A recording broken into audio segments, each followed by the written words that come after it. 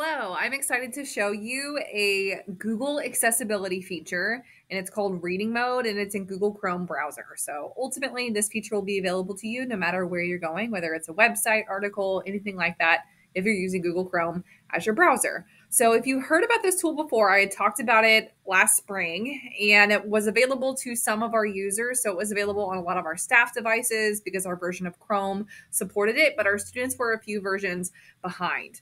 Students should all have access to this now, as well as all staff, so everyone can start leveraging this super amazing feature. And Reading Mode in Chrome is an accessibility feature, so it allows you to have some options whenever you're reading on your screen. So it gives you the option to change the color contrast, the font size and style, the spacing, and much more. So to open it, it is very easy. I'm going to move my screen here a little bit so you can see better. If I am in Google Chrome, there's this little side panel picker button that is right beside my Chrome profile picture. So if I click this, you'll probably see some of your bookmarks, other things that you might be using. You can add a tab from here if you want. So this menu is just helpful in general. But one of the really cool features is Reading Mode is now an option on this drop-down menu. If you haven't seen it before, I really recommend that you check it out.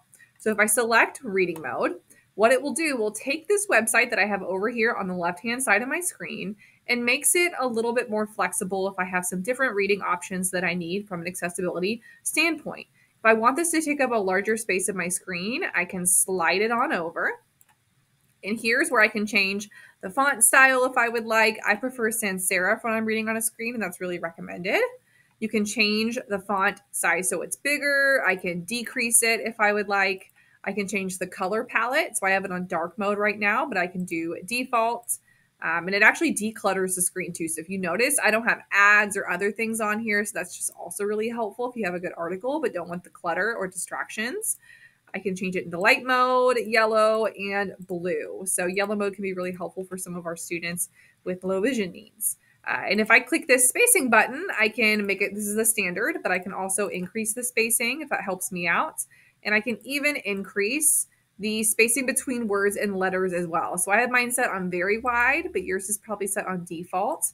So I can change this and play around with it should I like. So it's a really helpful feature. It's pretty amazing. Thought I would show that to you. The original article and links will still work on here. And if I ever wanted to still make sure that I can see the pictures that go along this one in the videos, I can also still pull those up, but have my reading over here in my preferred format on this side of the screen. And if I ever need to close reading mode to go somewhere else, I can always just click this button again. That tab is gone. And if I was in reading mode last time I opened it, it will open reading mode one more time from there. So that is Reading Mode. It's amazing. It's an accessibility tool and it's available for all of our students in BCSE now. So show it to them and check it out.